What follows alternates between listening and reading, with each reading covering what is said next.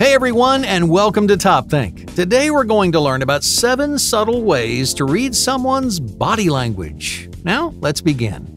Number 1. Individual cues. Reading body language is a complicated skill to master. Some people spend years trying to understand the thousands of nonverbal cues you can communicate with your body.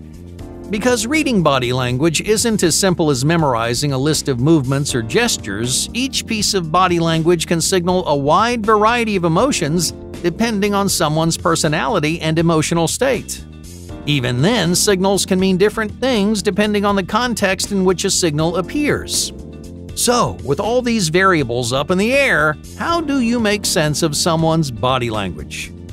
Understanding the body language of 5 or 10 different people is a challenge, but understanding the body language of a single person is much easier. In other words, if you want to decipher someone's nonverbal signals, then pay close attention to the ways they express different emotions. By nature, humans are creatures of habit. You may not use the same body language as someone else, but you do rely on a repeating set of signals unique to you as an individual. For example, some people may tap their hands or feet when they're nervous, but you only tap your hands and feet when you're bored. Someone who pays close attention to your body language could learn how to tell the difference.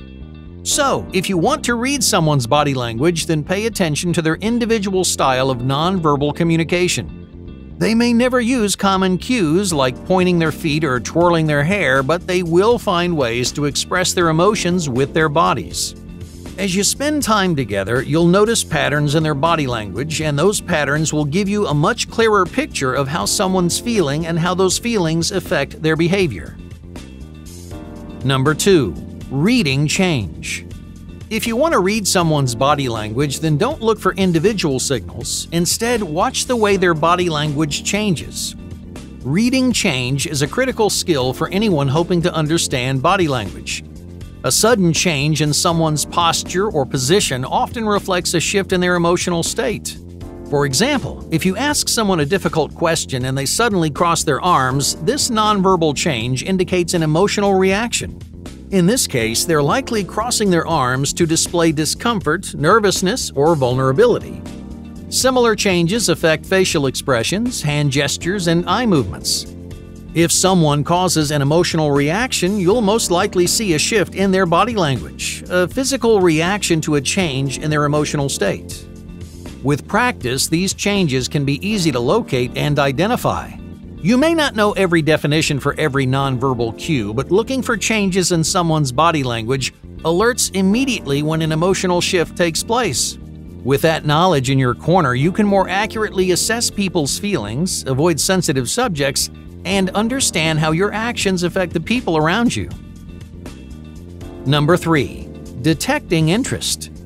Now let's talk about reading specific emotions. That's the skill set most people want to learn. When you're having a conversation, for example, you want to assess someone's body language and understand what they're feeling. So, what subtle signals reveal how a person's feeling? One of the easiest emotions to spot is interest. Interest can be personal or professional, scholarly or romantic, but it's almost always expressed in the same ways. When someone is interested in a subject, person, or conversation, you'll notice a change in their body language. People unconsciously lower their guard and open their bodies when they stop paying attention to their body language. As a result, their body language becomes more casual, forward, and vulnerable. For example, if you're talking about something interesting or engaging, another person may lean forward and extend their arms and legs. These nonverbal cues indicate interest and a desire to connect. The other person is leaning towards you because they want to display enthusiasm and create closeness. While open, casual body language is a common sign of interest or receptiveness, other people display interest by unconsciously reflecting your body language. This nonverbal pattern is often called mirroring, and it's a very common signal of a positive emotional connection. People instinctively mirror the body language of individuals they like, respect, or feel close to. If someone begins copying your body language, it's because they find you appealing, admirable, or attractive in some way. Now keep in mind that mirroring isn't always as obvious as it sounds. Just because someone is reflecting your body language, that doesn't mean they'll copy every gesture that you make. In most cases, mirroring is small and subtle. When you smile, they smile. If you talk with your hands, they might talk with their hands a few minutes later. Sometimes it can be difficult to distinguish what is mirroring and what is someone's natural body language. But it's not important to distinguish one from the other. If you notice someone's body language is similar to yours, it doesn't really matter if they're mirroring or not. If you're displaying interest in the conversation, they're likely feeling the same thing. Number 4. Universal signs. Some pieces of body language are nearly universal. Across ages and cultures, these pieces of body language are easily recognizable and commonly associated with a specific emotional state. If you're trying to understand someone's body language, it's important to know these universal signs like the back of your hand. For example, what does it mean when someone points a finger directly at you? Pointing fingers is how we draw attention to something or someone, allowing us to establish dominance over that person or object. When someone points directly at you, they're trying to single you out. If you've ever been pointed at, you know exactly how that feels. Pointing fingers is one universal sign, but there are many others. Shoulder shrugging is another sign people recognize around the world. Whenever you see someone shrug their shoulders, you know what they mean without giving it a second thought. The same is true of recognizable hand gestures like waving an open palm or giving someone a thumbs up.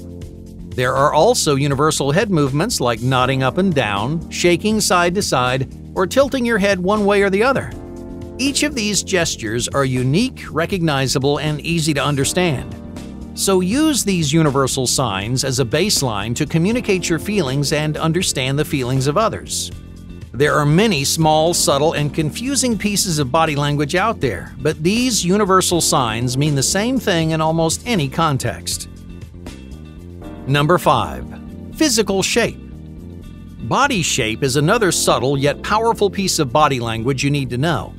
When I talk about body shape, now I'm not talking about someone's health or weight. I'm talking about the physical shape created by someone's head, back, arms, and legs. When someone is open and receptive, they unconsciously create larger, wider shapes with their bodies. They open their hands, spread their arms, and they stand tall. Our bodies seem to increase in size and surface area when we're comfortable and open-minded. But what happens when you're uncomfortable or unfriendly? Instead of increasing your surface area, your body shrinks to a smaller, narrower shape. You cross your arms and legs, you slouch down in your chair, and you make yourself small. When your body takes up less space, you're less available to the world, signaling defensiveness, inaccessibility, and discomfort. Now, changes in shape aren't always clear-cut. Sometimes a confident person will communicate conflicting signals by sitting up straight and crossing their legs. In this situation, someone may feel confident and secure, but they may not be friendly or emotionally available. So their bodies end up sending mixed signals. Most of the time, body shape is unconscious. We instinctively open and close our bodies to reflect our emotional states, but in some contexts, body shape is a tool people use to make good impressions and send the right messages. For example, sitting up straight during a job interview displays interest and confidence, even if you're feeling uncomfortable or nervous on the inside. So pay close attention to the many shapes our bodies make. Not every shape is definite or clear-cut, but the size, width, and openness of someone's body gives you a helpful window into their emotional state. Number 6. Limbic signals. Some pieces of body language are ingrained into the human brain. Emotions like stress, fear, and discomfort, which are created by the brain's limbic system, trigger the same nonverbal cues in almost every person. If you learn what those cues are, you can quickly understand when someone's emotional state takes a turn for the worse. Stress manifests most often as physical tension. Your face, for example, stiffens and wrinkles in response to physical and psychological threats. If you offend someone or invade their personal space, they may clench their jaw, narrow their eyes, or furrow their brow to communicate some kind of emotional disturbance. But facial tension looks different for every person. For instance, some have naturally wrinkled features, but that doesn't mean they're stressed or fearful all of the time. The key to reading anyone's expression is to watch the way it changes. Limbic responses consistently change facial expressions with tense body language but you'll only recognize that tension by observing changes in their body language. The better you get to know a particular person, the more perceptive you'll become at recognizing tension and stress. Number 7. Powerful expressions. Few interactions are influenced as heavily by body language as first impressions. When you meet someone for the first time, your brain is quickly assembling a picture of who they are. You analyze the things people say, the clothes they wear, the sound of their voice, and of course the nonverbal cues they send. But one signal determines the quality of first impressions more than any other. It's not the quality of your introduction or the athleticism of your figure. The signal that makes or breaks any first impression is your smile. Whether you're sending nonverbal cues or receiving them, smiling is the most important piece of body language to remember. If someone smiles at you, they may be experiencing a slew of positive emotions ranging from happiness and respect to attraction and desire. So whether you're meeting a colleague for the first time or approaching an attractive stranger, watch the way they smile. Because a genuine smile is the most powerful indicator of a strong personal connection. Hey, thank you for watching Top Think, and be sure to subscribe because more incredible content is on the way.